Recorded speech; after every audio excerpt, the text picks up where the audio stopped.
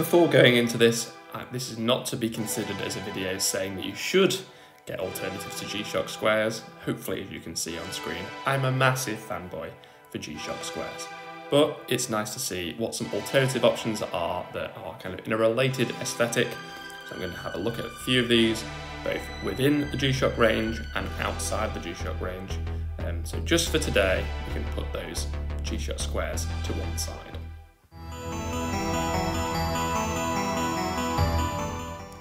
For my first watch, as is nearly always the case, the Urban Gentry covered it first, and this is the G-Shock 2, as famously worn by Arnold Schwarzenegger in The Running Man, amongst other films. You can see in some of the old Argos catalogues the advertisements for this watch. Mine is actually more of a recent reissue of the same series, the 5500.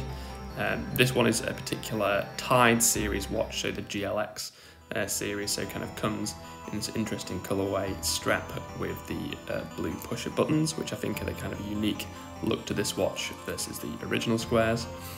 So yeah, it's a really nice one, and if you want to just see it on wrist briefly, for my 6.25 inch wrist, looks good, slight overhang on the strap, but it's a pretty cool looking watch. Next on my list is a watch that's widely available, but not so many folks buy it. You can buy it from Argos if you're here in the UK, and this is the GD350, launched in 2013. This watch included the vibration module from Casio. Only on a few limited models is this one. Unfortunately, originally called the Vibrator before they realised their error, renamed to Vibe Alarm. It comes in a relatively limited number of colourways. It's not been so popular. The coolest ones I've seen is the positive display version with that green accent up top. I really like the gold and black one you can see on screen now. The only limited edition I've been able to see is this one you can see on screen now, which is a graffiti artist. So here is my GD350. Again, you can see the pretty chunky strap. If you flip it over onto the back, you can see these wings, which make it a nice fit to your wrist if you've got slim wrists like mine. But of course, I wanted to show you the so-called Vibe alarm, and you have this one button switch, takes you onto the Vibe alarm. Take a look. Tell me the script. I bet.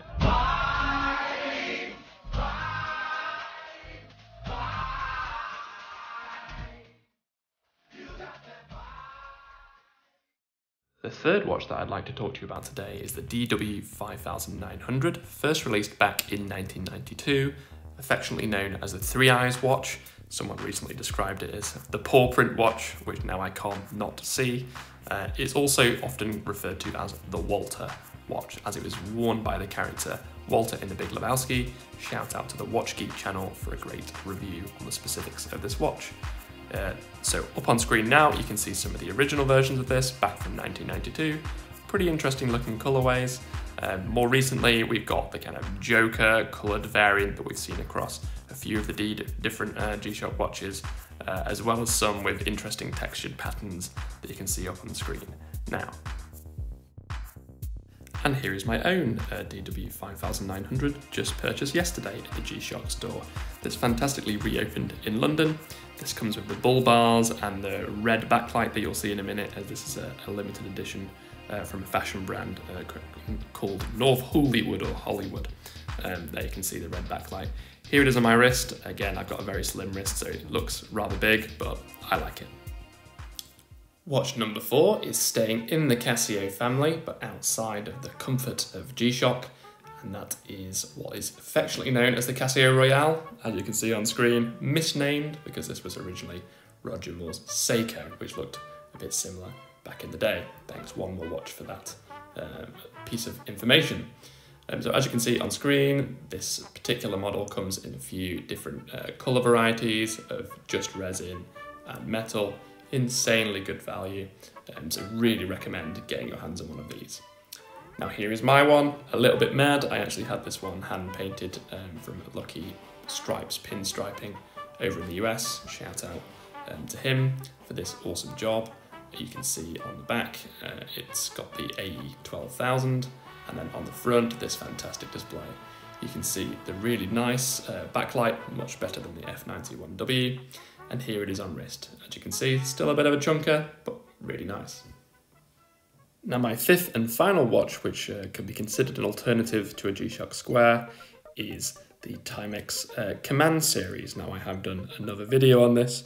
Few dislikes because I think some people were suggesting that this was as robust as a G-Shock. Obviously it's not, but it's a relatively comprehensive range of different types of watch. You can see a few on screen. In particular, the obvious G-Shock references can be seen on this one, which is the main Command watch, as well as this one.